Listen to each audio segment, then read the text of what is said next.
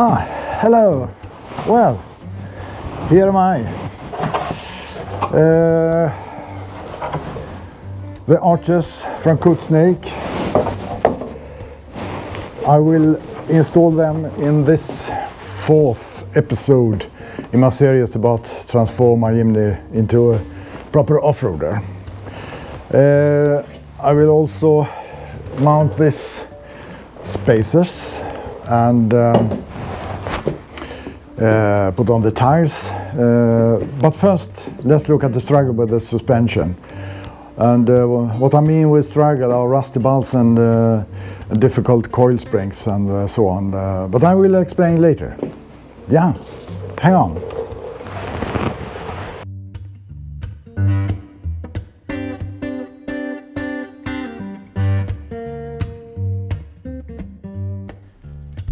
Ironman coil springs and shock absorbers from 4x4 offroad.se.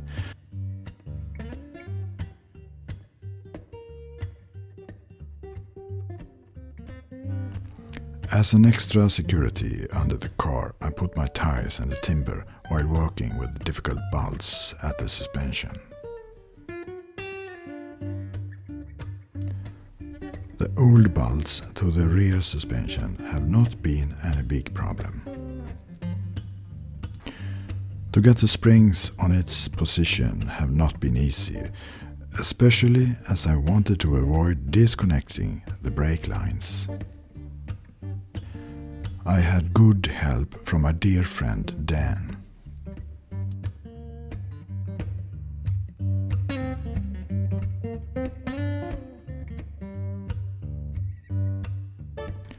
To mount the rear shock absorbers was a piece of cake.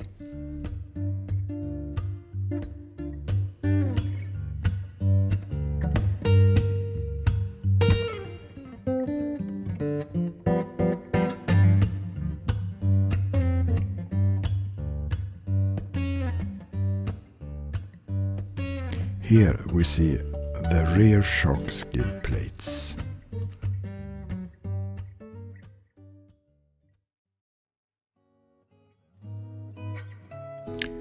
To disassemble the front shock absorbers was trickier. One lower bolt and both the top mounting nuts had to be cut off.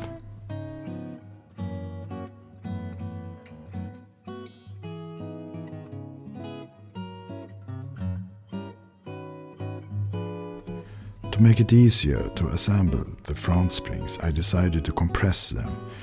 My method was perhaps not the safest and nothing I want to recommend, but we were careful and it went well. Det är något knas i alla fall. Vi ska se, nu har vi den där då, ja.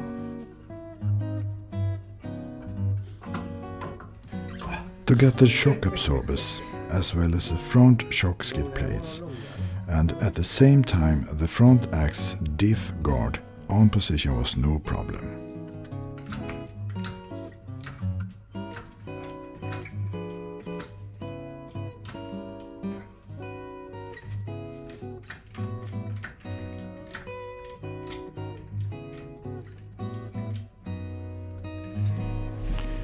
But to get the nut on top of the shock absorbers was by far the most annoying experience because it was totally unexpected problem. Due to the paint on the pin and the fact that the nut was a locking nut, it was impossible to get it enough on the threaded rod so one could hold out the rod on the profile top.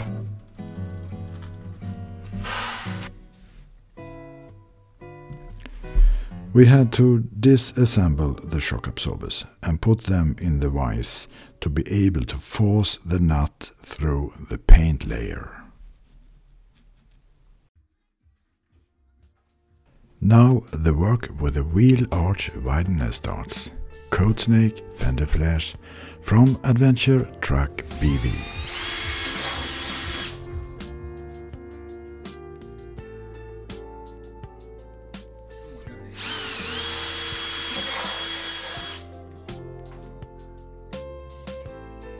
One must adapt them, drill a pair of holes and cut a piece at the stalk arches as well as a piece underneath, close to the rock slides. It is good to be two people when assemble them, or at least when you must measure out the holes.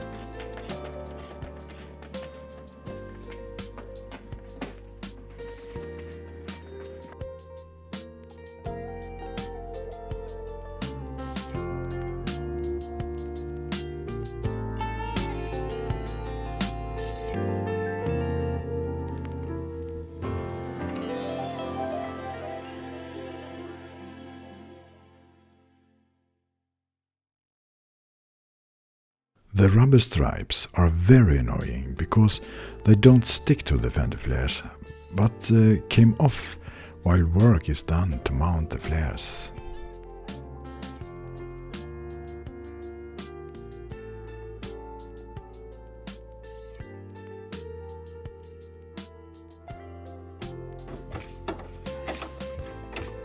You remember the fuel tank guard? Here I'm assemble it. One welded nut was broken, but I managed to get a new bolt from a bow into the frame, and I had to replace the other bolts with longer ones.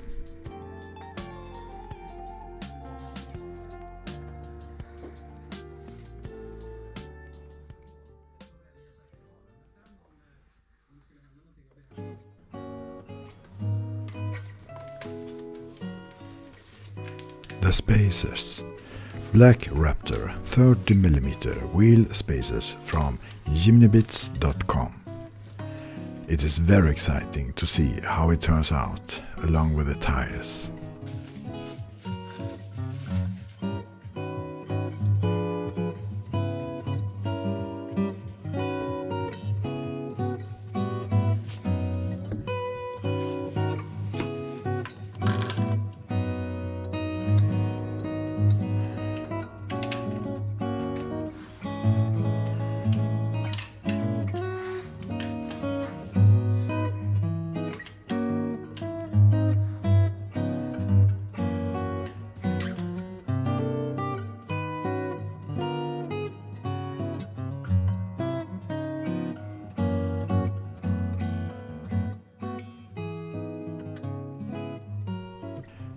Mounting the tires.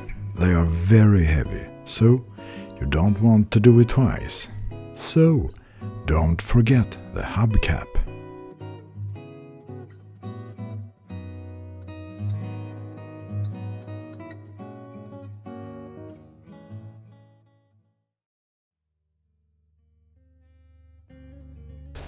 The steering absorber. Ironman from 4x4 offroad.se. No manual was attached, but easy to find on the web.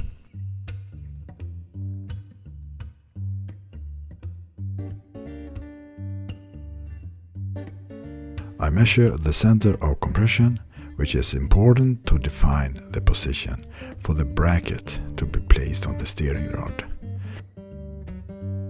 No big deal to mount it, except for the pin with the paint layer again.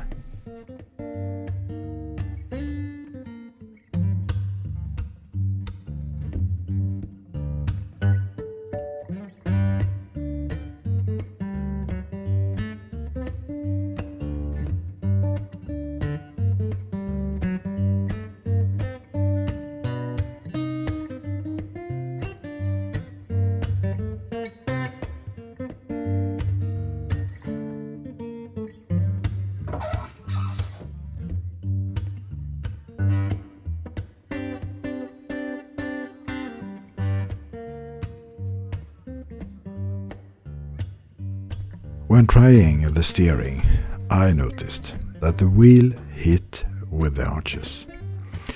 So it became necessary to cut off another piece, very unexpected. Oh, good grief. I'm a little worried about how this will work in real life at the off-road.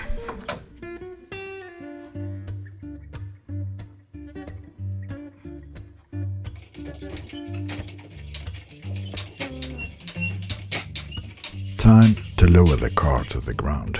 Very exciting. It means a milestone. The exterior work is almost ready.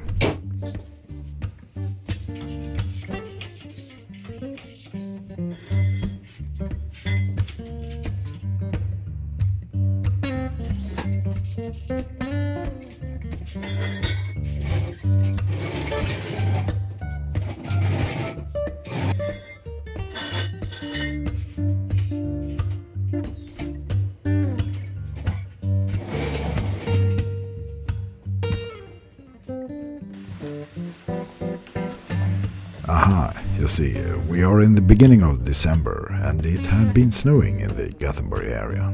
Nice! Well, this was all for today. In the next video it will be about the interior works. Thank you for watching. Please give it a thumb up if you liked it. Bye bye!